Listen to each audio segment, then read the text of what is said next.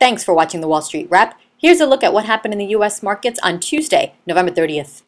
U.S. stocks ended November on a low note, with all three major indices ending in the red. Stocks have been mired by worries of debt issues in Europe, and mixed economic reports out back home also drove stocks lower on Tuesday. Consumer confidence, which measures Americans' attitudes toward the economy, was at its highest in 5 months, indicating consumers are spending more. And manufacturing in the Chicago area showed an unexpected rise in November from the previous month, increasing to 62.5. Any reading above 50 indicates expansion in the sector. In real estate, a report showed home prices in 20 major U.S. cities fell 2% in the third quarter after making relatively steady gains since early 2009.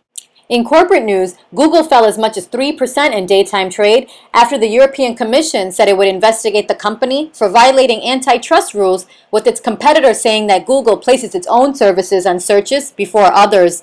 Separately, a New York Times report said Google is looking to buy Groupon, an online site that provides discounts on products and services, for $6 billion. In world markets, Asian indices ended lower. European markets also ended in negative territory. And oil for January delivery fell to $85.30 a barrel, while gold for January delivery went up $18.